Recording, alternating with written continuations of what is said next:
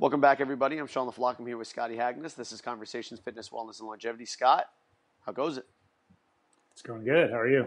Not bad. Is your summer as good as my summer right now in terms of the weather? Is it beastly up there? Better. Actually, no, it's really pleasant. Probably not quite 80 outside. Pretty comfortable. Well, myself and the rest of America are going through a bit of a heat wave. That being said, this is normal weather for June. It's like, 88 to 90 degrees with about 70% humidity today. So, yeah, we got that going for terrible. us, which is nice. Yeah, I know. Pretty comfortable here. It's been fairly mild. Is it okay to ride in that kind of heat there, Scott, or is it just unbearable, like when it's hot? If it's dry, I really enjoy it. When I was in Arizona a few weeks ago, I was riding in like at high noon, and it was 90 something, and it was fine. Does riding in heat change anything about riding in general? Yeah. It's definitely heart rate is definitely higher. Energy demand is definitely higher. Like it feels like a significantly harder workout just from a training perspective. Whereas on a cool day, like sometimes it barely feels like you approach Z1, but you can feel like you're about threshold in the heat. So, yeah, it definitely changes it. And you go through a lot of water. Yeah. It's interesting because we retested Fran within the classes today, and the last time that we tested it, because I try to do it like a 6-month block where we retest some of the stuff, and people were just melting today in the gym. So I have to kind of reassess what I want to do. That being said, we had some people PR and that kind of stuff. But, I know that you've been do you still program for the classes, Scott, or does one of your coaches program for it? One of our coaches does most of it. I do a little bit of some of the fun stuff for the weekend, but just that. Yeah. Do you guys go on a progressive plan still? Yeah. Yeah, it's pretty structured, pretty planned out. How did you come about that, Scott, and how long have you been doing that for your gym? Oh boy, that is a good question. When did we start? I feel like it was probably as far ago as 2008 that we started, at least with some. Maybe it was definitely more randomized, but it was definitely had structure. And then I would say by 2010, it was probably definitely in kind of set cycles. And we've used many different approaches over all those years, but it's always had some sort of continuity to it. Yeah. And what have you found in those 10 years, some of the better training protocols and systems, or just overall concepts that have kind of like, wow, like holy crap, over a 6-week, 8-week, 12-week plan, this definitely would be something that I would bring not only to other classes, but also to my own training and those clients that I train? You're talking like, learnings from things we tried and worked really well, or just what I've found? Yeah, I think that's good.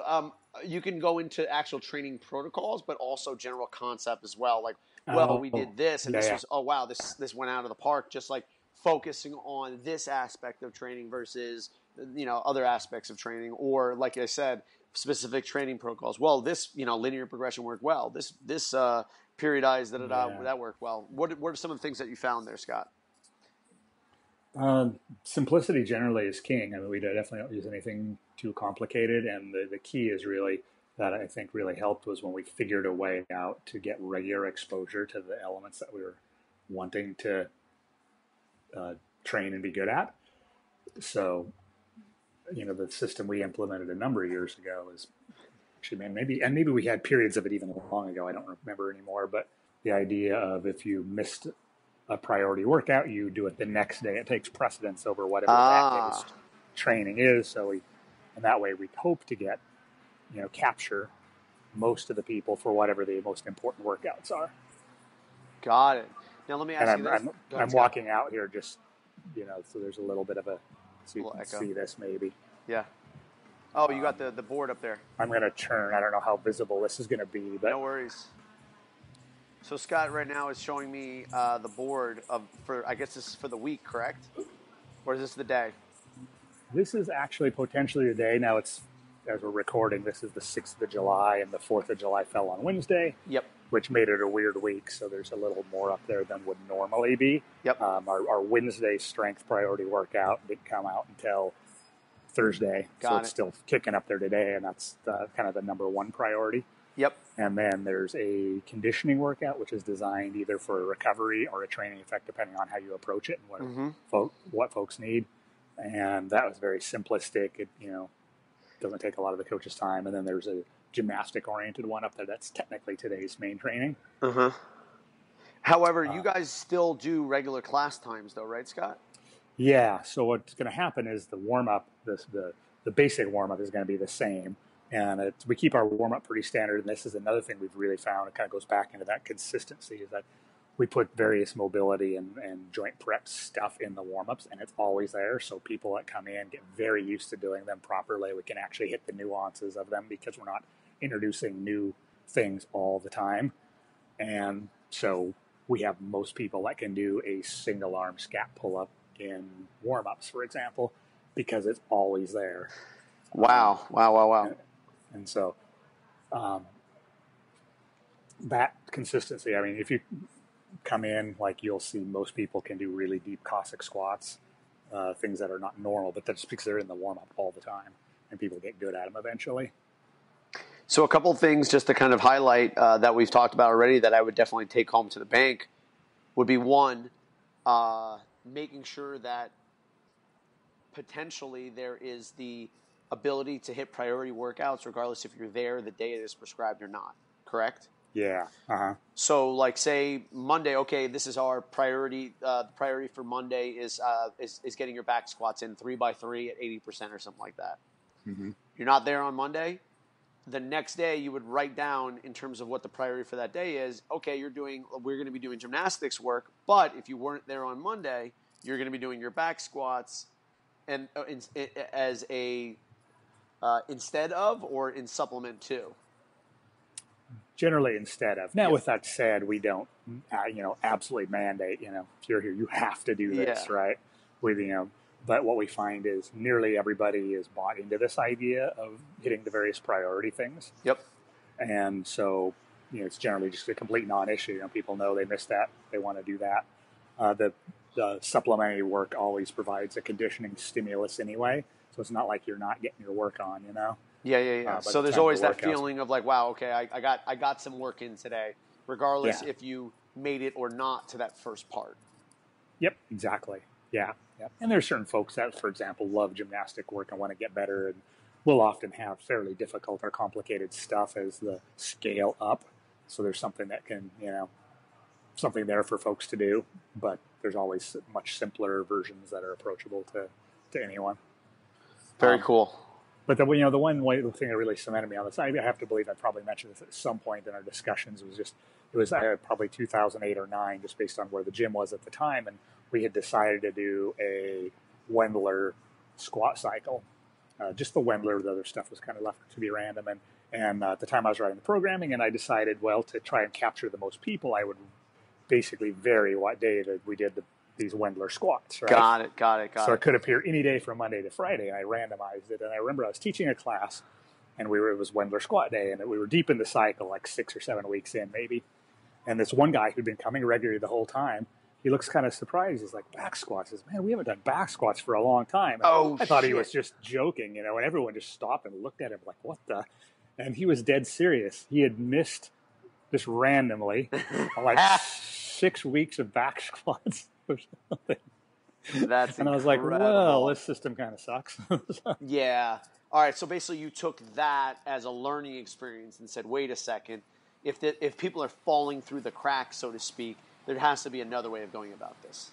Yeah. That was really kind of the tipping point. I was searching for a way before that, but that was kind of the thing. It's like, all right. So this is obviously an outlier situation, but some version of it is going to happen all the time. Right? Yeah. So can you explain how you implemented those changes, Scott?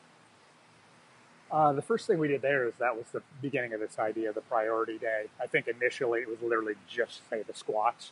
From then on out, you missed them. And I think we'd hold it over all week because it was that one thing. So, like, it could have been on Monday, but if you came in Thursday and you still hadn't done it, I mean, you find a way to get that in and drop some other element of whatever that day's training was, which sort of worked for a while. But our present system is pretty solid, I think, and it takes a while. When if it was just suddenly implemented, I think it would be a big change for a lot of people. But it's been implemented in stages over the years, and everybody is quite used to it and seen the benefit from it. So it's If you have a new real. person coming in, Scott, and maybe they have CrossFitted before, maybe they're relatively new. Let's go with a CrossFit person who's CrossFitted before. Mm-hmm. What's the spiel that you give to them for them to understand the benefit of the way that you guys do it? Because hey, man, like usually we kind of randomize it a little bit, and why would you want to do it like this? It's kind of against CrossFit, so to speak. To some degree, yeah, for sure. And we're always super upfront telling people kind of how we program. And one thing we do is we put up all 7 days of our WODs on Sunday night, so you can see the full week, because we have so many people that participate in various sports. I wanted to let people know that if they're going rock climbing on Saturday, don't come in for the pull-up fest on Friday, or whatever. And so we kind of lay it out and explain, these things fall on these days. There's randomized stuff here, but there's these regular things. The weekends is where you're going to see like straight up testers, but potentially also group workouts and more, competitive based settings. It's not for everybody, but we have a lot of our, certainly definitely a percentage of our new members are people that have moved to town. Portland is growing faster than almost any city in the U.S. So there is a fairly endless stream of folks that have trained elsewhere coming in. Yep. And some people really, they love it. It's like, I know progress on stuff that they hadn't made progress on for a long time. And I think just the regular, consistent focus on various things. Yep. And if they're new to CrossFit, it's pretty much like, oh, well, this is what CrossFit is. Yeah. Lots of people, and you probably see this nowadays, that the true newbies, they know a little about it, but they don't know. They're not coming in with knowing all the acronyms. They've done it in their garage for a while and, understand all the, they don't know that this isn't where it is, how it is everywhere. Yep. Let me ask you this, Scott. Since implementing these changes, and obviously the economy is changing as over the years as well. Have you changed your prices in your gym over the years? Yeah, to some degree, for sure. There was a time that we kind of structured ourselves to be that we're the most expensive place in town. Mm-hmm. What years would have those been? The early years we were in this location, basically. So 2011, 12, 13, maybe in that range. Mm-hmm. But as the market became so saturated and competitive, their prices have definitely come down. I mean, we're still a little on the higher end of some, but not much. I mean, honestly, within a few dollars, it's not any different than it was in 2007 or 8. Yeah. Which I mean, in my perception, it kind of sucks, to be honest with you. Yeah. Because this really isn't. It's not being driven by the market. The price isn't really being driven by your value. It's being driven by the fact that most people don't want to do the due diligence enough. You know what I mean? To actually see what the product difference is, because you can't. It's not like you're looking at a Mercedes and a Mazda. You're not looking at that. It's like, well, the results are going to be within year, 2 years, 5 years. Like, that's not going to sell me. You know what I mean? Yeah. Like, if you were to say, like, yo, in 6 weeks, you're going to change your body, and if you go somewhere else, it's not going to happen. Yeah. You know what I mean? Yeah, there's so many. It's super challenging to be able to, because, I mean, that was the whole idea from the beginning with people, like, or not in the beginning with people, but like because we kind of come from same circles in terms of training and that kind of stuff, in that, we're like, hey man, if you are better at coaching, you should be charging more. Mm-hmm. And I thought of the same thing, because we changed our prices back in like 2011, 2012. And, we have a bit of competition within the area, but, people are undercutting, so to speak. But it's very hard to show the value of your business with this type of business. Yeah, it really is, especially unless someone is really knowledgeable already. And that's doesn't apply to hardly anybody. Yeah, and then the thing that sucks, especially out here, is with the growth and the increase in lease rates and everyththing is tremendous. Yeah, the overhead is far greater than it was back in the day, but yet we can't really charge anything to offset it. Yeah. So that's the absolute truth. And that sucks because 10 years ago, the value of $1 is not what it is now. But we really can't change the prices. Right. Yeah, I think it's still remarkable how it's pretty much fixed right around what Greg Glassman charged in 2002 or 3, in Santa Cruz. Yeah, I wonder what his thoughts on that would be. That it has not gone up at all, if not gone down, just because there's so many places you can do it. Watch some videos and go do it at various Globo Gym, or there's a rock climbing gym a few blocks from here that has a functional fitness area. It has almost everything you would need to do CrossFit. Yep. And then it's just this location. Another little story I may have related or not is where I ride my bike is about 7 minutes from here in a parking lot at a church, and there's a guy and his wife live next door. And I talk to him fairly often. He's a friendly guy, and at some point he's like, he knew I owned a gym, but he came out one day. He's like, "Is that gym you own over here?" And he's like, "Yeah, that's mine." It's like, "Oh wow, I've actually worked out at your gym before." We had done a Fit Mob, I think it was, at one point, which is where you can. There's a part service you can buy passes to try out lots of different facilities.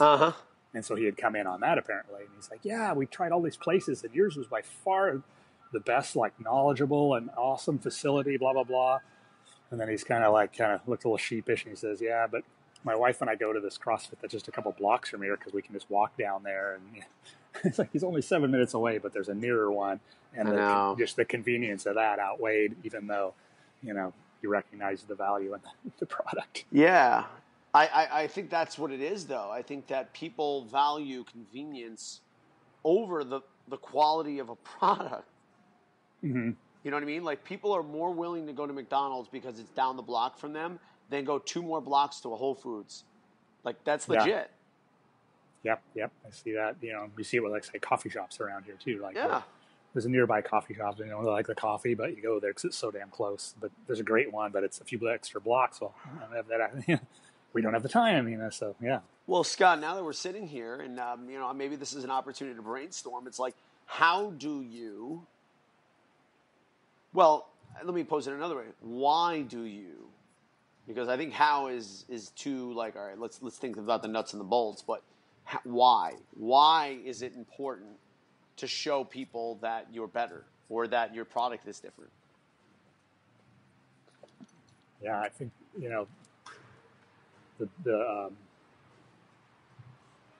it's certainly important. I mean, maybe it isn't necessarily the end all be all that we would make it out to be, and let the product, once they're there, speak for itself a little bit. But you know what? Also, Scott, something that I thought of. How many of those CrossFits have been around since 2000? How long have you been? 2006 at this location, or you moved once?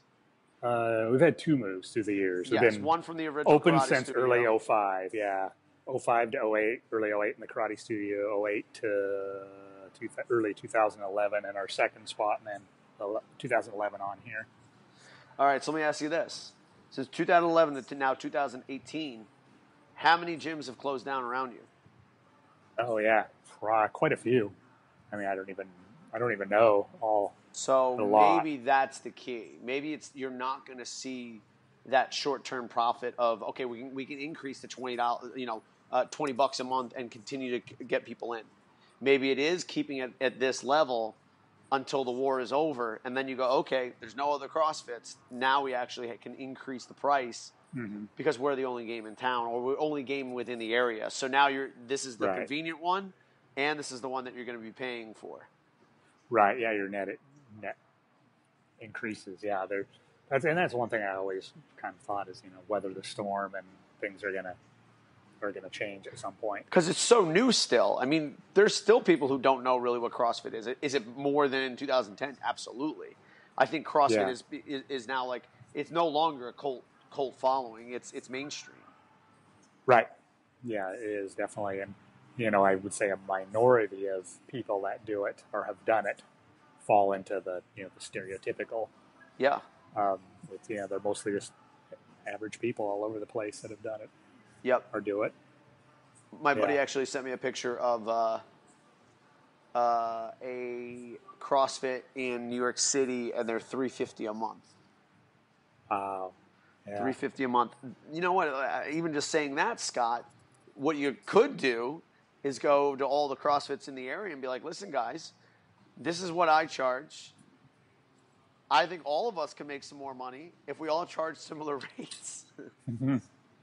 And we actually, instead of trying to, undercut everybody, we all, if you guys really think this is a better gym, then let's all charge the same. Yeah. Yeah, if you could get everybody on board with that, that would be. But as there's fewer and fewer, the quality ones kind of remain. I think that's what's that becomes something. Yeah, I mean, a little bit of a conversation around these same things with kind of the other big established CrossFit is X Factor. That's in the area. A couple months ago, maybe, whenever that dinner with Coach Glassman that was in town. Yeah, kind of similar thread, just kind of brainstorming a little bit. But. Yep. It's definitely something interesting and something to, reevaluate and look at every so often, every 6 months or so, just to kind of see what the current flavor and the current feel of what not only the perception of CrossFit is, but what people are willing to actually pay for it. Mm-hmm. Yeah. Now that more information is out there, now that the fad phase is over, and now you're kind of left with the real essence of what's going on. Right. Yeah. Now things are in a real setting now, and not as before. Where it was just kind of booming uncontrollably. Exactly. Now that the Tickle Me Elmo phase is over, and they're actually into like the long term, more like Magic cards. Remember that game Magic? Oh, yeah. I still see it in the toy stores and stuff like that. I'm like, okay, I guess this is still, people still buy these. But I'm just saying, like in the beginning, like Pokemon or Tamagotchi or Elmo or Magic, there's this huge flood. But then it's like, all right, what happens after that? Like, I don't think that's most of the, undercutting low price places. I just don't see how they can survive. Right. Yeah, it works as a short-term strategy, I'm sure, but I don't see how that goes long-term. Especially as there's limited pool of folks over time, and then you're not charging enough to barely pay yourself and keep the lights on. Exactly. So now what? I know this is probably like a interesting question, and obviously approach it any way you want. What's the biggest reason for people leaving your gym? Moving. Yeah. For sure. Yeah. I mean, always bummed that the thing is about Portland, it is a rather transient city. There's a lot of people come in, but a lot of people leave for jobs in other cities, and that's these days in particular, because we have such a long-term clientele here. Yep. People come in and stay. If they get through that first, initial few-month phase, they're pretty much locked in for a long time.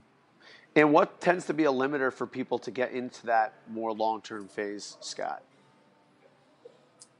I think it's people that haven't developed or are in the process of trying to learn to develop good habits. Whether if working out is a brand new thing and you can only do it, say, in the morning classes, right? And it's like, they don't get up enough, going enough, or they don't make enough of those social connections.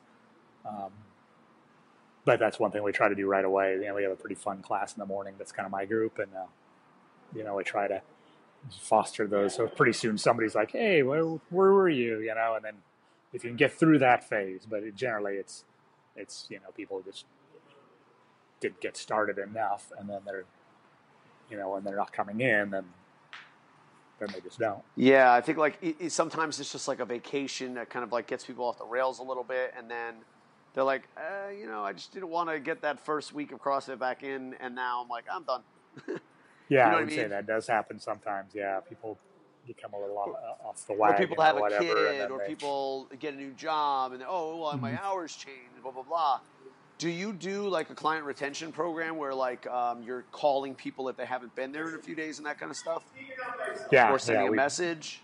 Yeah, we've done messages or calls. We've done that for years. Do you find that that's helpful?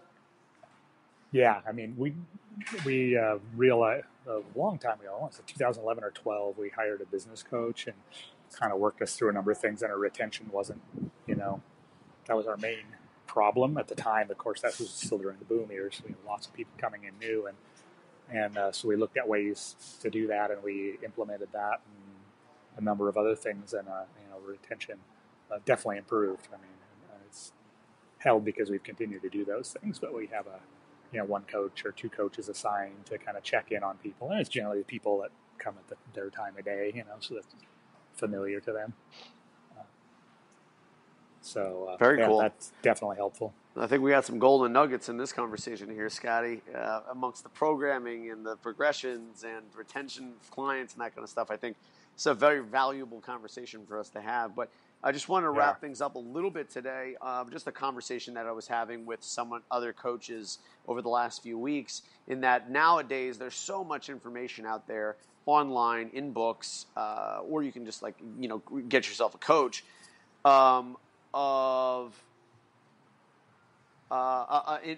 pertaining to the fact that there's tons of programs and things that work and all that kind of stuff. And the role of the coach has, in my mind, changed significantly over the last, let's say, 5 years, from one in which we are now like the information givers to almost the whittling down and potentiation of the client, and minimizing stress and all the other factors outside of training. And it's a lot less, CrossFit coaching as it is life coaching. What are your thoughts on that, Scott?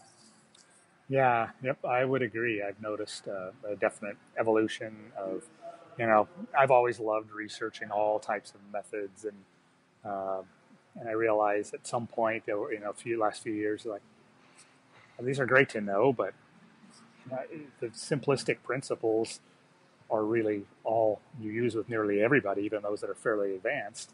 And it's really more about going through various life practices, and are you ready to do this work? And if they are, doing the work, and if they're not, modifying it. It's more exactly what you said. It's more reading the person, guiding them, making modifications, than it is pure technique or all this advanced programming knowledge or anything like that. Yeah. For me, I think I've always in the past done so much, and I've delved so much into the actual training aspect, because I think on some level maybe there was an uncomfortability of telling people like, yo, you work too much, you're too stressed out, you don't eat right, you don't sleep enough, and that's why you suck. Mm-hmm. It's not the training program. Like, most training programs work, right? Yep. Like, think about it. Like, progressive overload, making sure that obviously if in the beginning, especially, taking the time to ensure that the movement is quality. Mm-hmm. If you're doing that, pretty much any program from then on out is going to work. Yep. It's more about like, okay, what is going on within the program that's either hampering them and preventing them from making progress, or what is within their lifestyle that is preventing the progress. Yeah, that's preventing adaptation to the work they're doing. Yep. Mm-hmm. Yes, like there should be vigor and inspired work most of the time during training. There should not be, oh man, I'm just having to slug through this and I just got to grind through it for another week or two and I know I'll get to the other side. Like, maybe if you're like pre-competition and you're in that, like in the sport of fitness where you have to go through like, tolerance of lactate, like that might be it, legit. But I would say for most of the training, it should be something where you're coming back the next day and you feel good. Yeah. Yeah. I mean, and if you're not feeling good, it's not because of the workout. It's because you're not recovering or you're dead on the inside. Yeah, exactly. Exactly. Yeah, amen. Yeah, having kind of gone through that progression myself and then watched, really knowing what to look for in other people. Yes, that's such a good point. You have to go through it yourself to then be able to identify it in others. Yep. Yeah, nowadays, I almost always look forward to the train, almost always hungry to train. Feel like I almost always have good training sessions or rides, and occasionally, like with competition, we accept, right? Yep. I on this bike competition, I rode more than I wanted to the point where I, I knew it was going to happen, and it happened, but I got my result I wanted, and now I'm resting until I feel like I'm really pumped to do it again. Yeah, that's important. And including in that is the micro adjustments that one must make based upon life stressors in that given program. Texting your coach or messaging your coach in a very regular fashion. Oh, by the way, I didn't sleep last night. What's my programming adjusted to today? Oh, Yeah. I got sick. How are we gonna like your beautiful 16-week template? Take that thing and flush it down the toilet. Mm-hmm. Because or hey, I tweaked my shoulder, or now my goal is different. Everything changes, and that Yeah, I think it totally. I Yeah, think yeah. that is becoming what real coaching is about. Real coaching, yes. I'd say, if a coach writes out a beautiful 16-week, progression training program, and if it's all executed exactly as it's written, I would say that's a poor coach. Because There's no way it should, because right? there's no way that the one day here and there wouldn't require some sort of modification, whether Yeah. it's taking away, or maybe you do more in a few days too, if the pot is Yeah. hot, so to speak, right? Yeah. Yeah, it needs to be fluid. That's awesome. Great. I mean, I think this is a good conversation today, Sky. A lot of things that we can stem on, a lot of things that people might be able to find some value in. But you got anything else for Yeah, today, Scott? good one. No, I think that's a good one. Awesome. Well, I'm Sean LaFlock. You can get me at Sean@CrossFitDelraBeach.com. I'm Scott Hagness. You can get me at Scott@CrossFitPortland.com. Scotty, it's awesome talking to you, buddy. I'll talk to you next week. Yeah, as always. Yes, take care. Later, man.